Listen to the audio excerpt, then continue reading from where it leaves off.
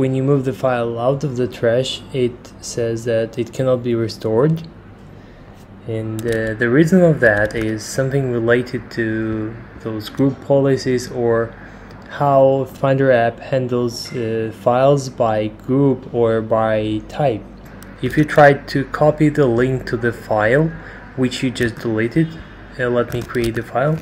I created a file, and then I remove this file, and then if I go to trash, right now I can restore it by dragging it out of the trash, but before I couldn't. The only way to find it out was by copying the file path to the terminal app, and as you see now it's just ordinary .trash folder.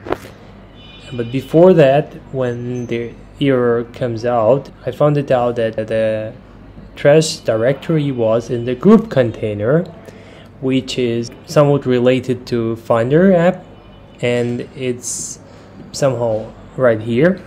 And the reason for that was there's a problem inside this folder, and you need to recreate this folder. Maybe you remove it first you find out the path, and it should be somewhere in group containers.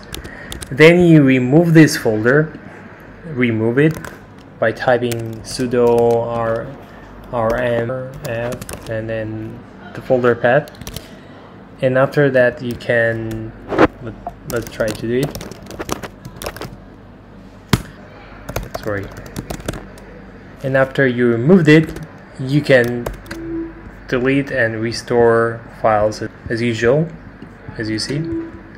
So the error disappeared, and that's how to solve this problem. Thanks for watching.